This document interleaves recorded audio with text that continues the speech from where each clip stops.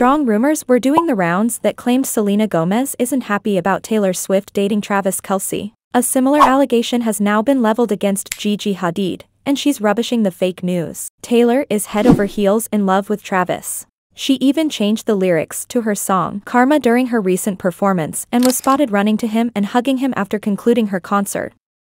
While fans are in awe of their lovey-dovey romance, reports suggested Selena held an intervention over dinner because she's unhappy and wants to protect her best friend. A report by Perez Hilton recently claimed that Gigi agrees with Selena Gomez. Their headline read, "Gigi Hadid doesn't agree with the way Taylor Swift is handling Travis Kelce romance." Well, that's not it, because the caption went on to take a sly dig at the supermodel's alleged relationship with Bradley Cooper. Gigi Hadid broke her silence on the wild claims as she took to the comments section and wrote, "I'm a couple days late to this tag, but didn't the press try this last week with Selena?